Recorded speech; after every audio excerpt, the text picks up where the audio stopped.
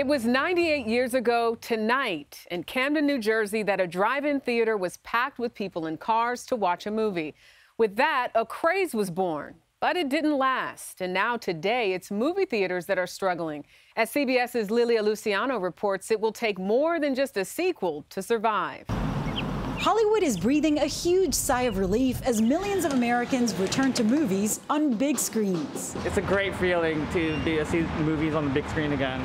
I'm Cruella. Theaters, many on life support because of the pandemic, are now getting a much-needed infusion of customers and cash. Memorial Day weekend was a big hit at the box office, and that is new for all of us.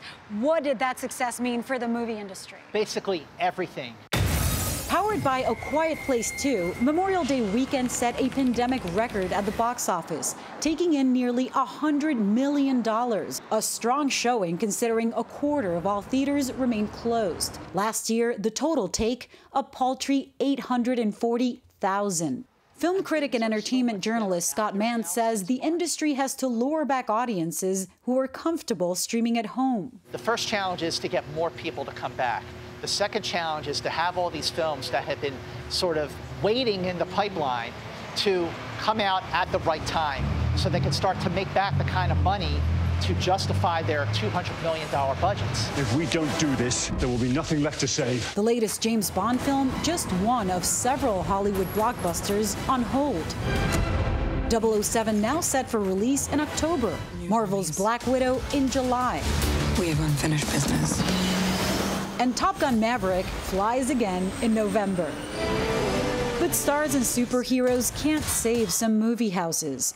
Pacific Theaters and ArcLight Cinemas, with 300 screens in California alone, have permanently closed. Another heartbreaking blow, the iconic Cinerama Dome, boarded up and out of business. What does the Cinerama Dome mean to Hollywood? The ArcLight Hollywood is the center of the movie-going universe. The fact that the ArcLight was not going to reopen was a crushing disappointment.